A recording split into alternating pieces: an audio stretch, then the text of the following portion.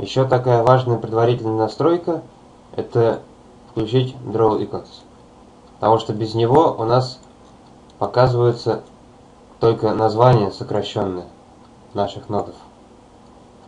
А если включить Draw Icons, то показываются такие же иконки, как и здесь, в палитре. Поэтому их включите. Еще есть такие графические элементы, как виджеты. Вот здесь внизу этот виджет нам предлагает на выбор, он пытается угадать, какие следующие ноды мы будем использовать. Вот.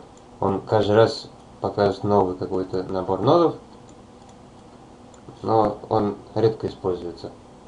Потом вот этот виджет, который в углу, это компас. Он показывает, стрелочка показывает, где у нас начало,